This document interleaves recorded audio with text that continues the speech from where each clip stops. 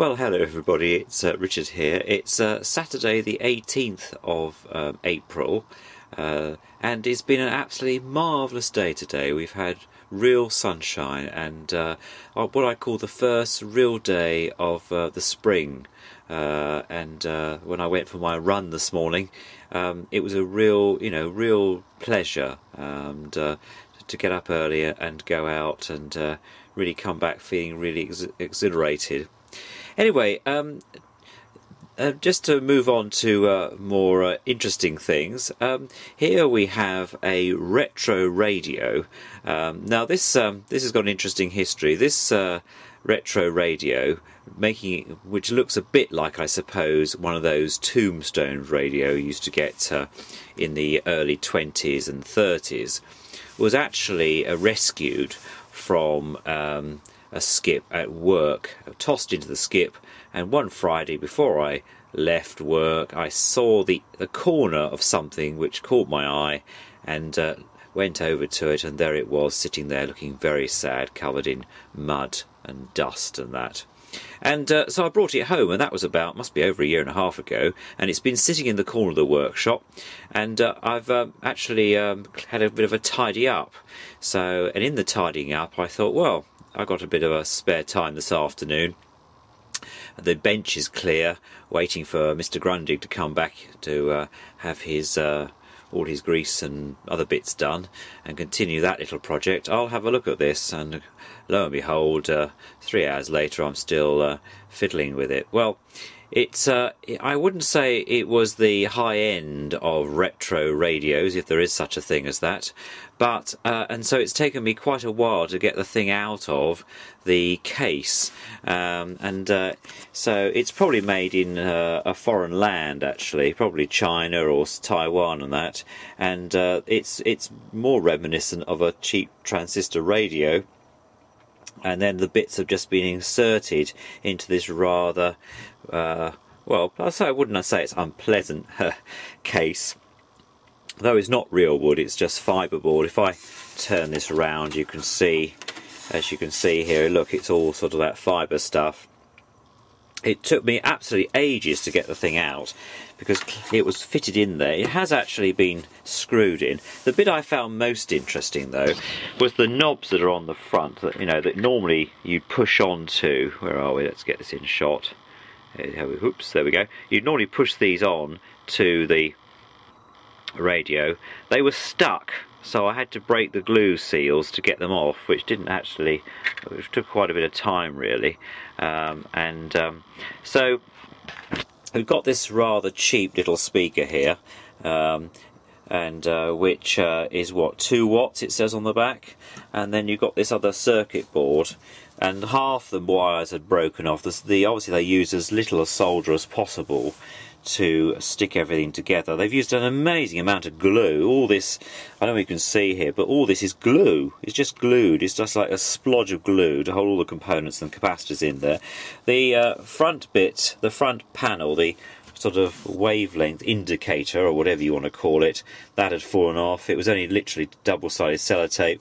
The ferrous rod which holds the aerial here, that was completely broken away, so in the throwing it in the skip it obviously got damaged, and then a lot of the contacts for the variable capacitor here for getting the wavelength, they'd all fallen off, so I've had to solder those back on again. As is this, it's got one of these. It's one of these that I think my friend River down in Sussex was showcasing a while ago. It's one of these ones that has a cassette in the side. There's a slot in the side of the case, and what you do, you then slide it in. It's a bit like those old car cassette players from years ago that ran in one direction. Now the good news is that it actually does work, would you believe? And so I'm going to demonstrate that. I'm going to put the radio on. It does make a funny old buzzing sound. I've got it hooked up. I don't know if you notice here, but I've got it hooked up to an aerial with a capacitor there just to strengthen the signal. One of these things I found a while ago. And so I'm going to just switch it on. It's plugged in, so it's got this really cheap mains transformer here, and then there's a pilot light which is supposed to illuminate the main wavelength indicator, and I've actually found a replacement that's blown, and I've got one here. Look, I'm going to use the same thing. I've had these ones kicking about and that. So I mean, it's interesting that expectations with this have probably been quite high. It probably cost quite a bit of money actually in its day. I don't know what, I can't find a year on this, but I mean these retro things, they turn up on eBay. You know, I tend to call them crapograms because they literally are very. But this one hasn't got a bad tone, so I thought it was worth investing a bit of my time. Anyway, here we go. Downloading is a kind of an ugly word, anyways. Downloading, you know, keep the door closed. If I touch here, it gets worse. But if I touch the transformer, obviously it needs earthing. The music business that I began with. So we go to Radio 4. So if I just turn that off, and then what I'm going to do is I'm going to just play the cassette. Now, the cassette player, I thought, well, this thing won't work at all. It's bound to have gone fut at some stage. But in fact, it actually does. I've cleaned it up, cleaned the heads up, cleaned all the mechanism up. I haven't ordered anything yet, which I will do. And then I've demagnetized, degaussed the heads. And I'm just going to play it. The only cassette I've got around in the workshop here is actually one that's actually got the national anthem on. So those of you who are nationalists will enjoy this, and those friends in America, well, here we go. Let's see what happens.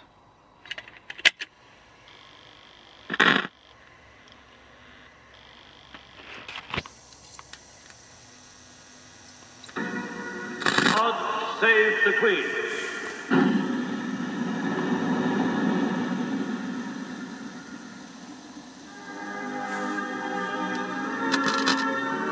I'm sure Her Majesty won't mind me using her as a test, her song as a test for this. But you can see that it obviously only runs in one direction, and the belt's okay. I thought it was a bit slacky. It's got this little tiny engine here. That's not a bad sound, really. That's tone control.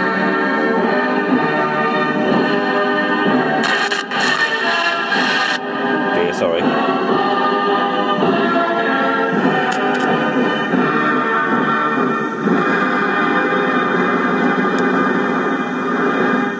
And then the other feature is you can run it forward by just switching it forward like that, and that puts the motor into full flow. But of course you can't rewind it, so you'd have to play the other side and then, you know, play it back again, I suppose. I mean, the only danger with these are, of course, they could get quite slack on the spools, because normally a cassette player will have a... There we go. And then it normally turns itself off at this stage. There we go. It switches itself back to radio. I called him up. Started a phone relationship with him. Anyway, I'll let you know how I get on when I'm trying to put it back into its case there. So the other thing I thought I'd just mention to you is that some time ago I was singing the praises of the Gold Collection CDs because they were actually very good, and I was looking at the Charlie Parker collection, and which I have to say is excellent. The only thing I would say about the Gold Collection, that these brown case ones that come up quite a lot, and the CDs themselves are actually gold coloured, is that in this case there is actually no sleeve notes at all. You get on the back, you get this wonderful description of what the tunes are, but it's very lacking in telling you, obviously it's Charlie Parker in there playing his alto sax, but he doesn't actually say who's with him and what year the actual tune was actually recorded or where it was recorded. And so I feel a little bit sort of disappointed, really. I've got two other sets. One is Tommy Dolce, which clearly has got the sleeve notes indicating all the tunes and who's taking part. But also I've got also got Duke Ellington as well. Again, doesn't seem to have much on the terms of sleeve notes. So I'm actually going to be sort of investigating others. I mean, the most important thing is the sound. It's actually very good sound, and I might actually play you some of these tunes just to demonstrate that in a later video. But anyway, I thought I'd mention it. Anyway, thanks for watching.